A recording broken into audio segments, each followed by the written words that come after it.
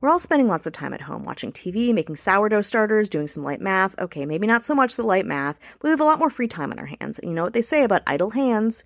Here's an idea. Why not keep yourself occupied with some entertainment provided by my friends, your friends, Adam and Eve? I've been a huge fan of them for years. They have thousands of unique product selections from vibrators to sexy toys to lube. Honestly, whatever your little at-home heart desires. As the folks at Adam and Eve say, the best part of staying at home is playing at home. I agree. And I know too, sex toys are expensive, but I'll say this. Take advantage of all of this delicious free time by choosing almost any one item at 50% off. When you buy from Adam and Eve, you'll also get 10 free boredom-busting gifts, including 6 spicy movies, a 3-piece bonus kit, free shipping delivered discreetly right to your door. I love it. Go to adamandeve.com and use the offer code TOWN to bring home unlimited fun. That's ADAMEVE.com and use the offer code TOWN at checkout. A Historic Murder House Revisited. I'm Rebecca Lieb. I'm Jason Horton. And this is Ghost Town.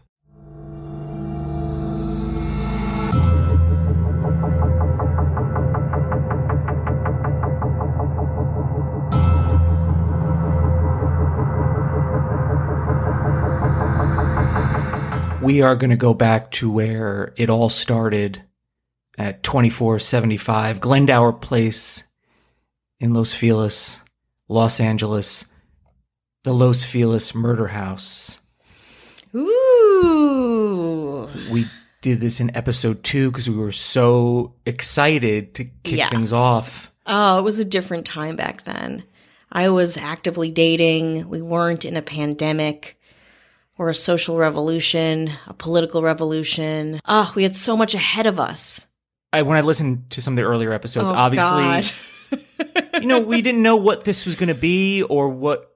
We were just kids. What people were going to like. Yeah. It was 2018. It was Obama's administration. I was in my late to early mid-50s. And I was 16 years old. And that was weird. It was very weird. It was very weird. I was about to take my ACTs. And I wanted to kind of go back to this because it has been a couple of years. Mm-hmm. There's new information. Mm-hmm. And I paid the house a little visit. Oh. And I had a very strange occurrence happen to me there, which I was not expecting because some people talk about there maybe are possibly haunted aspects of anything, but I don't think it's noteworthy for that. And nor did we ever kind of consider it noteworthy that it was haunted. I mean, creepy and a lot of dark history, but not particularly haunted. And I had a really strange situation there. How come you are suddenly a receptor for haunted shit? Like, I have been waiting my whole life to be visited, and suddenly Jason willy-nilly is being haunted here, haunted there, weird feelings here, strange apparitions there. Have you opened, are you meditating now or something? No, when I was meditating, I had none of these issues. I don't know, maybe it's because I've talked about it, but I'm always have that shield of skepticism up, and I think that has, I don't know if it's perpetuating it, but I had a very, we'll call it coincidental, but call it strange. I took some video, and you can find the video in video version of this episode that I did on my main channel, which is youtube.com/Jason Horton, kind of rebranding that kind of just to keep it more ghost town-esque or strange year-esque. So there's a link in the description you can click on if you want to see the video of the house, but there's also going to be pictures that I took. And something did not want me to take that video or those photos, and I'll put it to you. That way, I had a little run-in with somebody. Whoa. And we'll talk about that a little later. We just want to lay the groundwork in case you're not familiar. In case you don't remember our episode 2 of Ghost Town. I did go on a second date on Halloween to the Los Feliz Murder House. I don't think that's neither here nor there anymore, but just to give you the background that you need. And I'm going to ask you about that, about how that date, only because I remember when I first moved here, talk of this house just because of the kind of suspended in time aspect of it. Mm-hmm. The murder part is almost secondary to the vacant and abandoned aspect of it. Yes. I think so. This is kind of a 2-part story, I guess. Depends on what you're more interested in, but I think they're both really interesting, but I'll get into that a little bit Yeah. later, because when I first moved here, people talked about it, and I think we were like kind of driving up there, but I wasn't at that time. This is many years ago, and I was like, I don't want to see any freaky stuff. To be Yeah. honest with you. I just wasn't in, but I actually now went purposefully during the day, went back, and it was strange. We'll talk about that a little bit later. Also, want to mention really quick, our Patreon has some new tiers. We have a new governor. That's right. We have new bonus episodes. There's a bonus episode that's up right now. There's bonus episodes for one of the tiers for the Ghost Town Verses. So you get the new Ghost Town Verses. How about that? And there's discount codes for the merchandise. And if you want to help support the show, it really does help. We've really utilized it. It is patreon.com/ghosttownpod. And then that's it for that. Let's move on to the episode. Don't want to upset Don't want to anybody. promote too much, but not too little either. No, not at all. I do want to say, though, there's something particularly creepy about things preserved in time. And I would love to focus on that and like why the psychology of that more in a later episode. But again, I think we've done something on the Alexandria Hotel. Just things where they are untouched by people, like messed with, like a time capsule, especially one that is a room, and especially with the Los Feliz murder house, a room that so much traumatic shit has happened in. That is so fucking scary to me. And I think that is kind of the crux of the mythology around it. Because, especially now and in Los Angeles and maybe the town or city or wherever you live, the want for people to just destroy something and put something up. Yeah. Which sometimes it's understandable. Sometimes it's not financially viable, or, the infrastructure isn't up to date or code. But for a house for pretty much the better part of 50 years, stay the way it is, especially in Los Angeles. And now is maybe even a different time. There's like kind of rampant kind of destruction of things, but it's a testament to the story that it has been preserved for so long. But I'm just going to give a little quick for people that aren't familiar with this. They don't remember our episode 2, which I listened to the first episode, Oh my and God, I I'm so actually sorry. re-edited it because it was so thank painful God. to listen to. Thank God. Mainly because of me, because I'm the one who's doing a lot of the talking, not giving a ton of information, and people. I was actually going to take our old episodes and just archive them, but then what I realized was like we're just going to have to live with it. We're just going to have to live. We with are our a shame. time capsule. Yeah, we are a time capsule. Imperfect. And some people are like, "You haven't improved. What are you talking about?" Yeah, they're like, same old shit. Yeah, And you're right, maybe, in some ways. But I talk a little slower. I don't talk as much about myself, but I swear as much, I think. That hasn't changed. No, that has not changed. I don't think anybody wants it to change. So we're going to go to 2475 Glendower in Los Feliz at about 4:30 to 5 a.m., December 6th, 1959. Cardiologist Harold Perelson lived with his wife, Lillian, 3 kids, and he brutally murdered his wife, attempted to murder his daughter, and then committed suicide. So he takes a ball-peen hammer, small hammer. He bashes his wife Lillian's head in, kills her, goes to his daughter Judy's room, hits her, but it wakes her up. So the blow to her head, a ball-peen hammer is pretty small. Waking up yeah. to a ball-peen hammer hitting you in the head, and then looking up and seeing your father.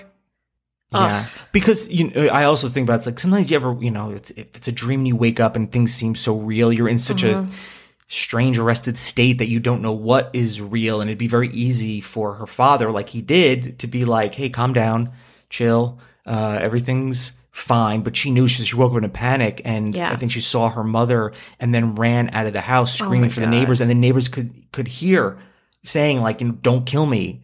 Don't kill us," and it's got to be very strange. So, looking back on this, I kind of wondered, it was listening to some other true crime based things or just crime stuff in general, and sometimes it's you start by killing one person, and then somebody else sees us, you have to kill the next person, and then when does that end? And I wonder what the story would be is if Judy didn't get up, would he? Because obviously he didn't kill Judy because she'd be a witness to what he did. Yeah. He could have weaved any kind of story he wanted to, but I think the goal was to be done with this family. So if Judy didn't get up and run screaming out of the house, would he have just turned around, killed her, and then killed the other two kids? That probably is what would happen. So she, it's super traumatic and is, somewhat of a there's a word for hero. that. I mean, there's a lot of studies around. It's not patricide, it's not familicide, but it's like a word kind of like that, where a family head systematically murders the family and then kills himself. And there's a lot of studies around like why that happens. It's not wholly an American phenomenon, but a lot of it happens in America, and how it deals with like, men and family roles and ego and providership and just a lot of like ingrained dynamics. But certainly, I mean, like obviously this guy wanted to kill his family and die. And he also, just from my recollection, he was a pretty, surprise to no one, very unstable and dealt with his own mental illnesses, etc. I also wonder, now let's just say he successfully killed his whole family. Would he have necessarily killed himself, or could he have just weaved some story? Hey, listen, I'm a doctor. Yeah. What do you like? Somebody came in here and tried to rob us. I'm living in this nice house up in the hills, and they killed my whole family. I just got home. I can't, be in the mind of him or what happened, but I also I saw that he had a copy of Dante's Inferno, the comedy, Dante's, Divine Comedy. Divine Comedy. We're all spending lots of time at home watching TV, making sourdough starters, doing some light math. Okay, maybe not so much the light math, but we have a lot more free time on our hands. And you know what they say about idle hands? Here's an idea. Why not keep yourself occupied with some entertainment provided by my friends, your friends, Adam and Eve? I've been a huge fan of them for years. They have thousands of unique product selections, from vibrators to sexy toys to lube. Honestly, whatever your little at-home heart desires. As the folks at Adam and Eve say, the best part of staying at home is playing at home. I agree. And I know too, sex toys are expensive, but I'll say this. Take advantage of all of this delicious free time by choosing almost any one item at 50% off. When you buy from Adam and Eve, you'll also get 10 free boredom-busting gifts, including 6 spicy movies, a 3-piece bonus kit, free shipping delivered discreetly right to your door. I love it. Adam and Eve has thousands of products to sexify your life at home. Sexify? Is that a word? It is now. And you can shop for home with something, more fun than pants. Do you really need more pants? Where are you going? Shopping from home is great, but shopping for sex toys is even better. So don't spend another boring day at home without a new fun product from Adam and Eve's massive online collection. Go to adamandeve.com and use the offer code TOWN to bring home unlimited fun. That's ADAMEVE.com and use the offer code TOWN at checkout. Opened on his nightstand the night that it happened. Oof. Very strange, Yeah. very, very eerie. And he had, issues, like you said, with, mental issues and psychological issues, but also issues financially, which again, I think a lot of the times too, and I think I keep thinking about the Unsolved Mysteries episode too, that we covered a couple of them, not this one in particular, but about how that underlies a lot of masculinity and providership with a lot of men. And when they do kill their families, which again, that word is on the tip of my tongue, but I'm not sure what it is. A lot of it is like inability to provide, financial dire straits, like money being tied to selfhood and just being able to be the patriarch of the family and not being able to do that anymore. And who are you if you can't provide? Exactly. And what is your worth? The fact that nobody else in the family has any say in their fate just contributes to this like egomaniacal ideal of providership and fatherhood. He got screwed out of a business deal with the partner with some kind of medical device, so he lost a lot of money on that. Judy got into a car accident with the other kids, not her fault, on Vermont and Los Feliz. So we know the bottom of the hill. Yeah, that's still a pretty hopping area. Remember that address because it'll come up later. Ooh, okay. It's a little foreshadowing. Oh boy. It was not her fault. So they recouped some cost of maybe the medical, but they couldn't recoup the cost of the car. So it was a lot of financial things probably happening. He was, somewhat sort of ill. And you find out, he had a lot of coronaries. And the reason he had them is because he had tried to commit suicide previously a couple of times. So after, Judy's out of the house running, screaming, neighbors, from being there, and, I don't know how dense it was, but it's in a cul-de-sac, which is kind of scary in itself because it kind of blocks off, but there's houses there. There are. There's a lot of trees. It's really private. Surprisingly private. It's right nestled into Griffith Park. It's a really old part of town. And that is scary too, because I think in a lot of ways you couldn't hear. Like, she was lucky that she was heard as she screamed and ran out of the house. So when Judy's other siblings woke up, her father, Harold Perelson, said, "Go back to bed. This is a nightmare." And then he took 2 doses of Nembutal. And then 31 small white pills, codeine, tranquilizers, and was dead before the ambulances arrived. Pretty good way to go, though. If you were to choose, I guess he's a doctor, so he would know that. Yeah, I wonder if there's the stresses of being a doctor in the late 50s. I know there's high suicide rates with dentists. I don't know if that's changed. Interesting. Yeah, that's what I believe. For some reason, dentists have a high rate of suicide from what I remember. I don't know why, but there's a case for that. Sticking your hands in people's mouths all day. I in my mind, if you're a white man doctor in the 50s, you're God. Like, you can do whatever you want. But not if you've made some bad decisions. Yes, maybe businesses not going well. I mean, True. I always think the 1950s is like, economy-wise, things are booming, but maybe in the late 50s, you go to the 60s, times are changing. Mm-hmm. Maybe there's better doctors, more competition. Well, certainly better doctors than this guy. He prescribed, a cigarette for breakfast, a cigarette for lunch, and a nice six-pack for dinner. And a nice sensible cigarette. But you love that. I actually would be very into that diet. I've been smoking a lot lately, admittedly, and it's not good. It's not good for my health, surprisingly. That's what we found out. Crazy. Thank you. You heard it here. Modern medicine. You heard it from us. Oh, we are very brave, speaking the controversial truths. We've never heard from Judy or the kids. I believe the aunts took care of the other 2 kids. And there is a letter that previous to this that Judy wrote to her aunt. It says, quote, "My family are on a merry-go-round again. Same problems, same worries, only tenfold.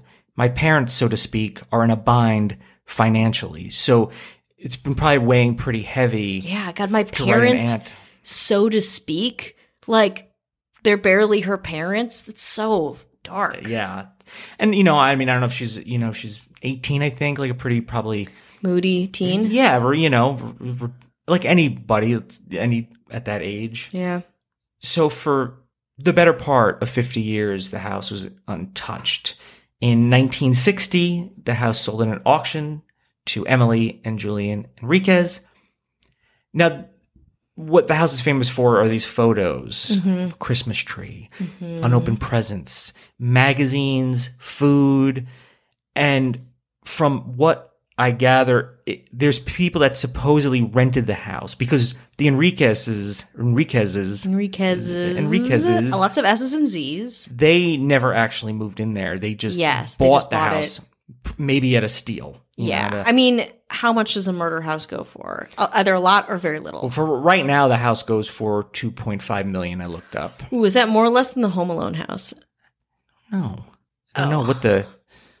It might be more. Is that in Chicago? Yeah. It's a big house in a Chicago suburb. But I think... Yeah. All right. That says something to me. Yeah, that says something to me.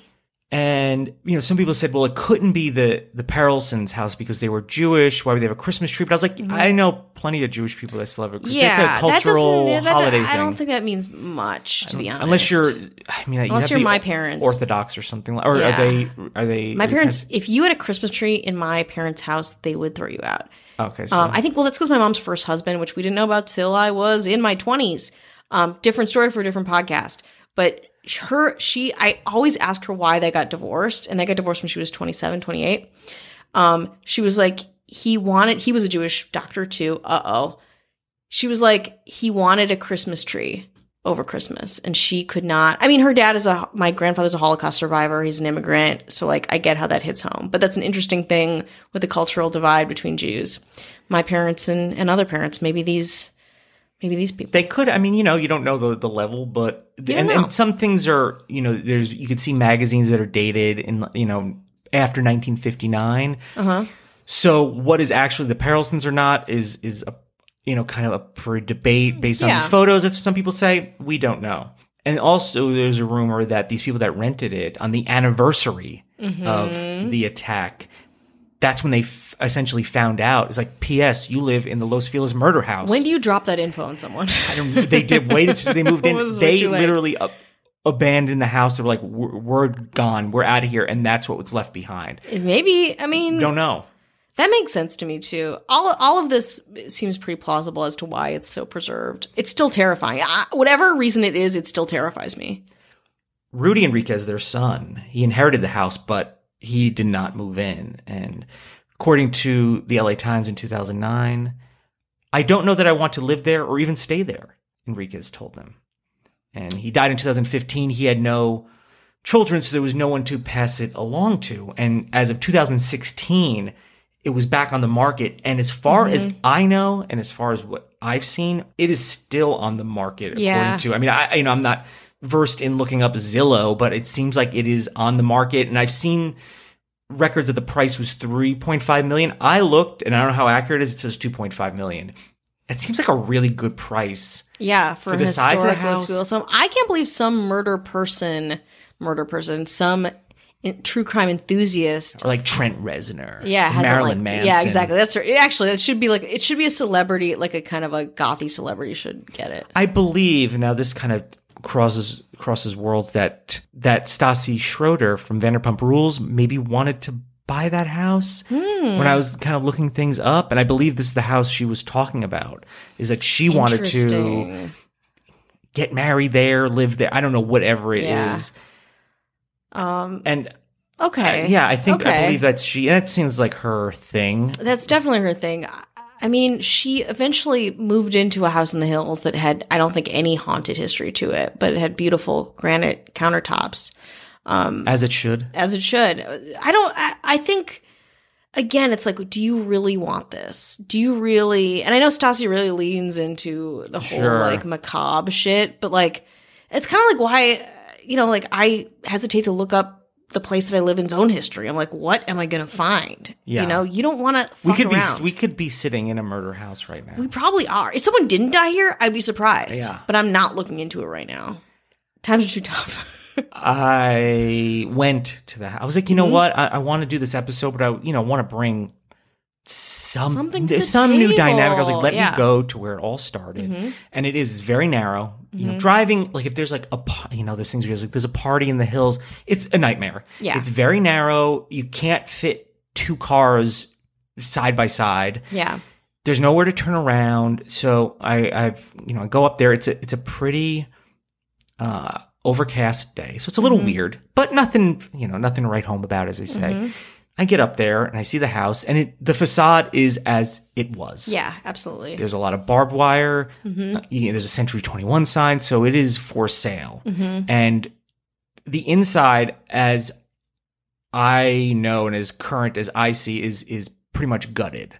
So the inside is absolutely gutted. The outside seems to be pretty well preserved. It looks as it did. And, to get up there, as I was wondering, like, did you have to climb anything? Because there's okay, so here's what happened with it. So that's the same experience that I had, where it was like inside was gutted, outside looked great. There was a gate. Was there a gate when you went there? There's a gate that seemed pretty well sealed shut. Oh, see, when I went, the gate was not shut. There was a single rock holding the gate in. Oh, no. This was pretty, I mean, it's we just barbed went wire. in the gate. It's like a fortress. Yeah. Probably because of people like you and us talking about it. Maybe. And you went up. We went up to the house. Yeah. Which I mean, I don't know if I wouldn't have done it probably during the day. I mean, I'd probably have to. Yeah, it was pretty creepy. We got some alcohol within us to help with the courage to do that. I have some pictures that I'll dig up for sure. It was very, very creepy. But yeah, the gate was totally open. Yeah, this is pretty, you can see photos on her Instagram or post them on Patreon and such. I got a lot of photos. Now I wanted some video. Okay. So the process of me getting video is that the way I was parked, I can just roll down the window because I didn't want to get out, take up space, be intrusive. I wasn't really looking to make a huge scene. I just wanted to capture some video and some photos. So I go to roll down the window of my car, electronic windows, and it will not roll down. All the other ones, I'm unlocking, locking. Everyone else is fine. I mean, this window does not want to move. Whatever. I don't know what the problem is. No big deal. Open the door, have to get out, with my iPhone, my modern iPhone, to take some video. Camera will not press play. Whoa. It's weird because I have a lot of dreams sometimes that I want to take a picture or video of something and it won't work. Yeah. And that's probably a common, it's like, oh, I'm, in school in my underwear or whatever. Yeah. But it just will not work. So I'm like clearing it out. Eventually I have to restart my phone. It works for like 2 or 3 seconds You're just and stops. sitting in the dark. You're sitting in the dark messing with your window and your phone. No. It's during the day. Okay. It's during the day. It's not that, because I don't think I would be able to see, capture anything. So it's during the day. Okay. It's probably like 1 p.m. Okay. A pretty innocuous time. It's not the witching hour or anything like that. No. The video will play 2 or 3 seconds and I'm like, I'm getting really frustrated. And then a maintenance worker, because his truck was there, he comes out and he goes to me. He's like, this house. And then he shows his arm, like as if he's got goosebumps, and he goes, brrr, and then walks away. God damn it. Yeah. So then the camera works. Oh, so I'm videoing. I get about 30 seconds of video just to show what it looks like, what it might be like to live there, the street. And then I get out of there. Yeah. Turn the car around. And I'm really upset about the window. I was like, Yeah. I don't want to get this fixed. As soon as I hit Vermont and Los Feliz, remember I said Yes, remember that yes. from when the accident happened, the window just goes down. Wow. That is terrifying. Also, Vermont and Los Feliz is maybe like 4 blocks from it, right? Oh, yeah, it's pretty close. it's pretty close. essentially the bottom of the hill. Yeah. If you roll down the hill from the house, that's where you would hit. Yeah. That is so creepy. Oh my God.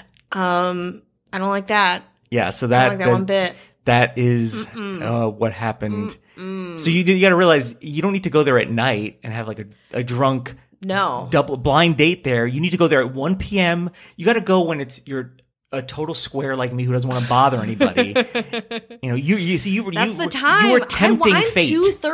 I'm too thirsty for all this. I go on Halloween. I go at night. Like, how fucking basic could I be? You got to go Tuesday, go during lunchtime. 1 p.m. Lunchtime, Tuesday. Yeah. Full stomach, totally sober. Nope. Intermittent fasting, very empty stomach. I never eat. All right.